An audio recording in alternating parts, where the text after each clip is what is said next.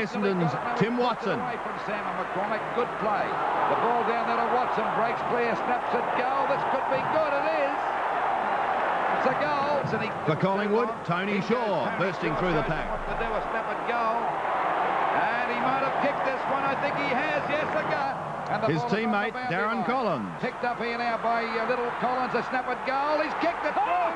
What a magnificent goal. And still with Collingwood, James Manson. Long hand pass to McEwen.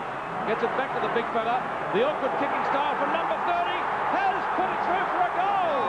Oh, what a game. Let's go down to Cardinia Park now. Firstly for Carlton, Mark McClure. Toughly tackled by Hocking. The umpire called his teammate David Rees-Jones onto the left foot. Towards goal, I reckon he's kicked it. Rees has done just that.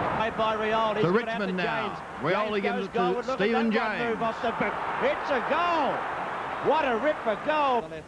Tiger forward, Michael Roach.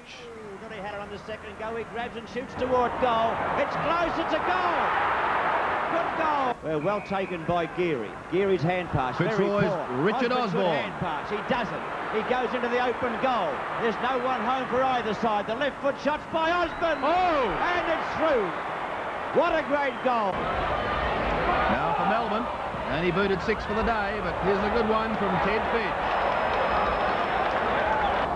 While for North Melbourne, Jonas finished with 7. That was one of them.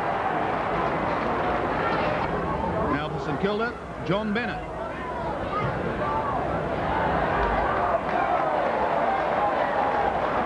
Staying with the Northerners, Tim Harrington. Sailing straight down the middle of the ground.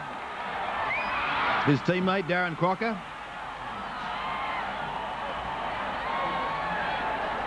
Out now to the clash between the Hawks and the Swans. First up on the comeback trail is Robert Dipierre-Domenico. For the Swans, Craig Holden, a good left footer. And now into the 900s, Lee Matthews, one of his 6 yesterday. To our panel, headed by Peter McKenna. Well, Kev, tremendous to see Peter Jonas in the goals. Certainly was, Peter, because he kicked 7 goals yesterday, and I certainly liked that goal he kicked. Also liked Timmy Watson's under a bit of pressure from Mark Williams, who was his tagger. Clever play. I thought Richard Osborne's was a great goal because he had to run full pelt, a couple of bounces, and he also kicked it on the left boot, which is not his natural kicking foot. But for my mind, I like Darren Collins, the one right on the boundary line for Collingwood. I thought we've passed 2 Essendon players. Pretty tight angle, that one. Yeah, great goal. What about you, Sam? Well, I agree completely with Kevin. Watson, quick thinking. Osborne, that ability to run quickly and kick on the left foot, just having steadied that fraction. And Barham's was a very good goal, nice balance. But Darren Collins exhibited all these skills of goal kicking and made it even better by kicking on his wrong foot, if you like, from the boundary line. Well, I don't like to be biased, but I thought the Collingwood ones were the better ones. Ricky Barham and, of course, Darren Collins. But the panel has judged Darren Collins as the winner of the Holding